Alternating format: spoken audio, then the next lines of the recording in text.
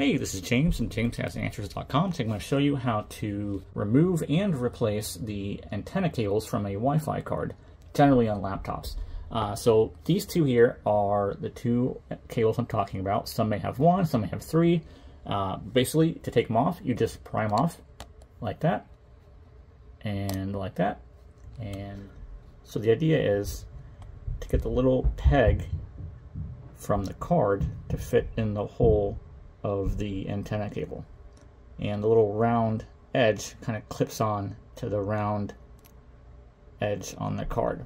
The easiest way I've found to do it is not to come at a flat angle like this, but come at an angle like this. Start at the forward edge, kind of get it in place, and then push down and snap it in place like that. And then again, take the black one at a bit of an angle, start there. It's hard to do it with one hand. Start at the edge, then push down, and you can kind of feel it click in place sometimes. But you know it's attached when you can kind of wiggle it loosely, and it's not coming off. And there you go. That is how you remove and reattach Wi-Fi antenna cables.